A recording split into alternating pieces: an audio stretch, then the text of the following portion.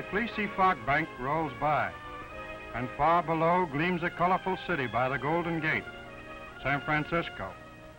Originally settled by two Franciscan monks in 1776, the year of American independence, San Francisco has grown from an Indian mission village to one of the largest and most important cities in America. In 1846, when the United States took possession of California, the total population of San Francisco was 450.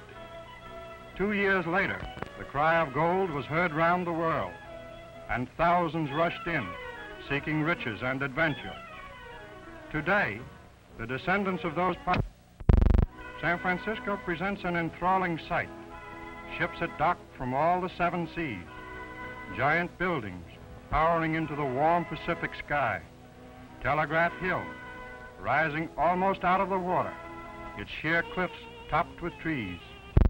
Once a semaphore station to signal the arrival of ships, Telegraph Hill is... A bit of the Mediterranean Old World is seen in the Neapolitan-like harbor of Fisherman's Wharf, one of the most interesting sights of San Francisco. Rows of picturesque fishing smacks, their hulls painted blue as the sky, give off the very tang of the sea. Here, too, the lovely gulls raise their plaintive cries. They can swallow the fish, but the fish stories are too much for them.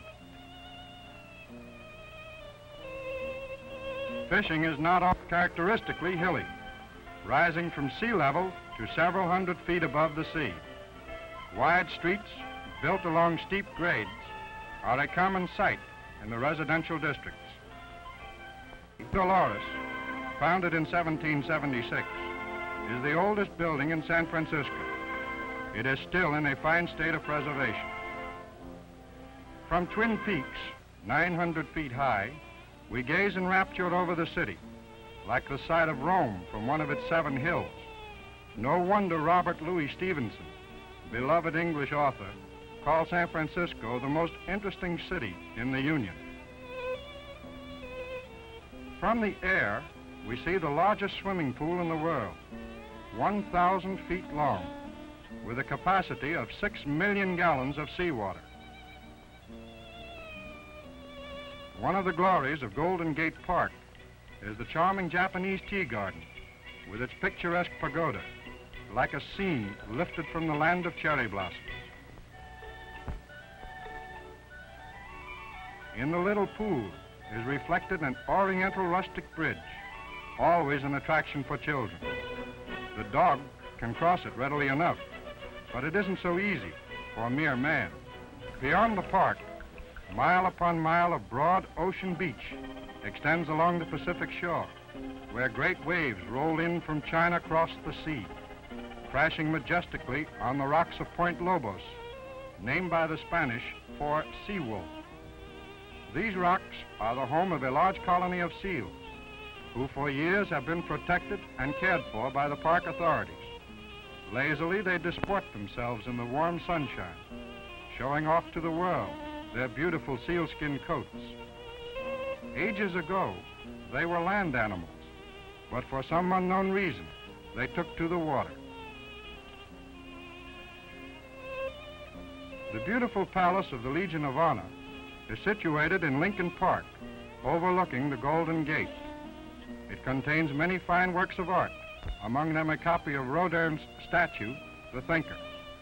It was built as a memorial to the sons of San Francisco. The lovely Palace of Fine Arts is all that remains of the Panama Pacific Exposition of 1915, which celebrated the opening of the Panama Canal. This building represented the finest in architecture, painting, sculpture, and landscaping. Visitors gazed in admiration upon this man-made masterpiece. Nearby lies Yacht Harbor, a pocket-like enclosure for the beautiful pleasure craft sailing the blue waters of the Pacific. The grim citadel of a